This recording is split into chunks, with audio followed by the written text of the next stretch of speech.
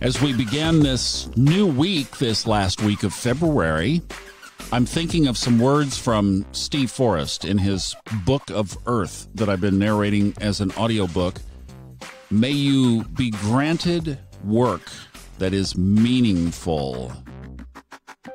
Yeah, that is a great line, and he elaborates on that as he is talking about the sign of Virgo in this Earth series that I'm doing.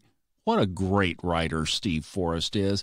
As an astrologer, he's brilliant. As a writer, he's hilarious. He's funny. He's witty. He embarks all kinds of knowledge, a different perspective on everything.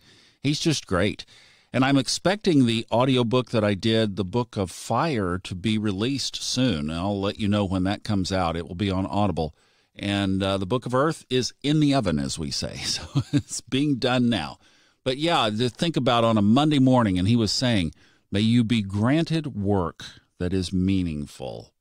Wow, there's a little bit of a gut check, isn't it, as you're getting ready for this new week, new day. And if you find that your work is meaningful, that is certainly something to be grateful about this morning. And if you don't, then maybe it's time to do a little bit of Saturn-Pluto north-south node, Mars trine Uranus, and all kinds of stuff going on, that maybe you need to do a shift, right? Maybe you need to just be in the space of asking the universe if there is something else. Do it very gently, right? That's how you want it. Let's do a quick roundup of what's going on this week. Most of the energy is in place. We are going to have a planet change signs here coming up next week, but it's going to be a big one because Venus moves into Taurus. That's going to be a woohoo. So that'll be home.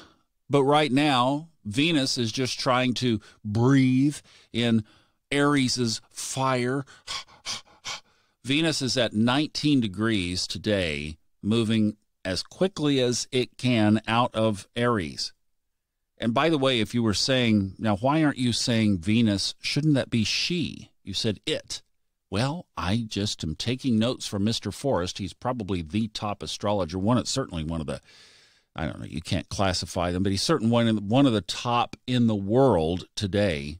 Was saying, the time of us giving pronouns to these planets is over. And I agree.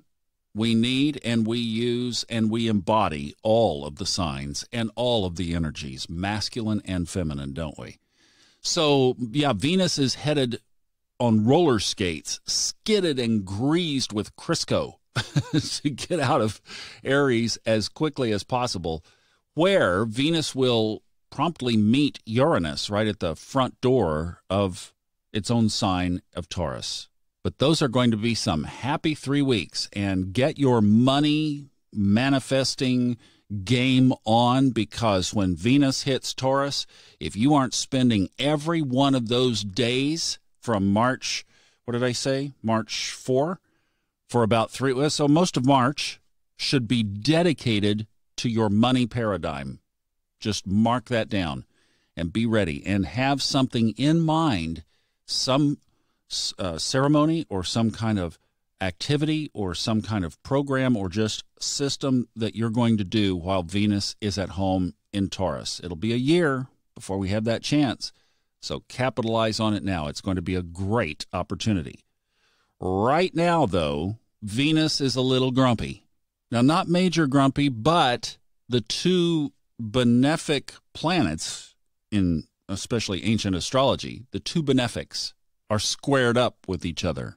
Jupiter and Venus having a little cat fight right now, because Jupiter is all like really massive grumpy in Capricorn. Like, got to spend the year there, my friend. Got to spend the year there. It's going to be a long year for you if you have that attitude. Happy up, Jupiter. Happy up in Capricorn.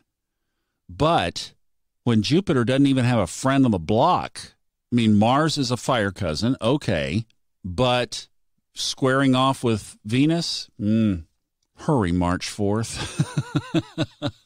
Hurry and get here.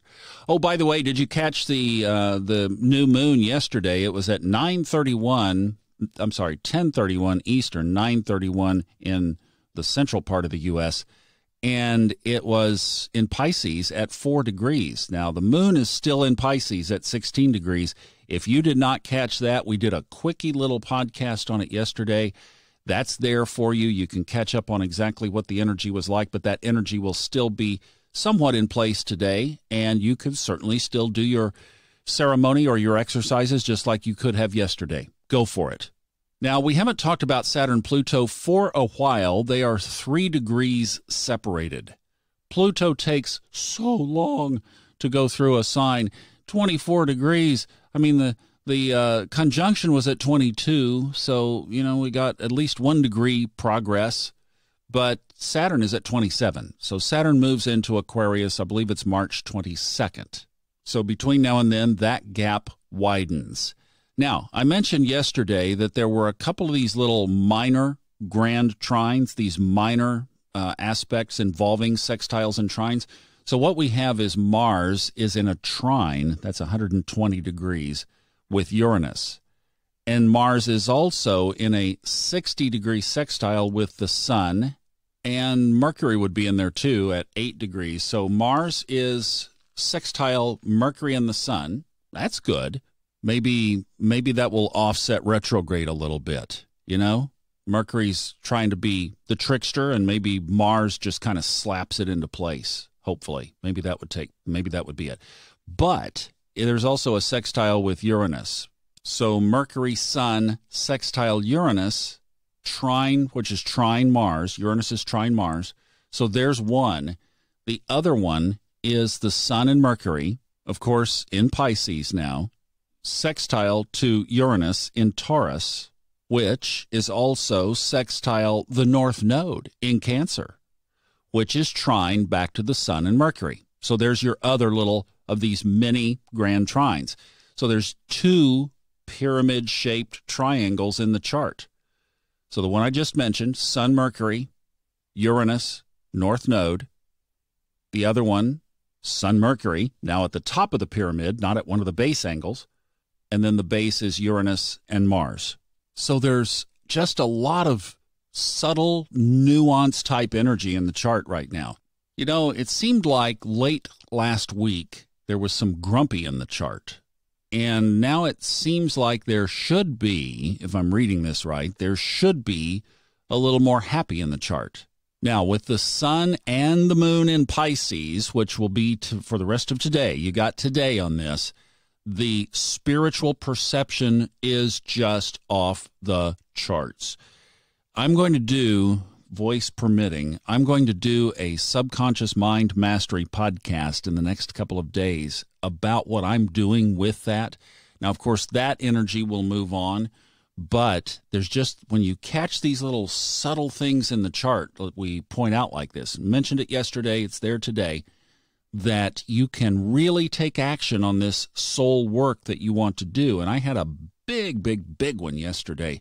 Right at the time, I stopped narrating right at the time of the conjunction and the new moon, and just spent about an hour working on this one issue that I wanted to deal with in my life. And boy, was the insight, the plans, the steps, just the connecting with it. And I'll try to do that when I do a subconscious mind mastery podcast on that.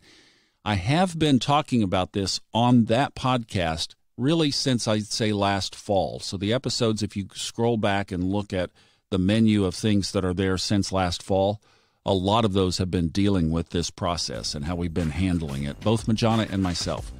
So that is there for you. Great opportunities to do this work is the bottom line of all of this.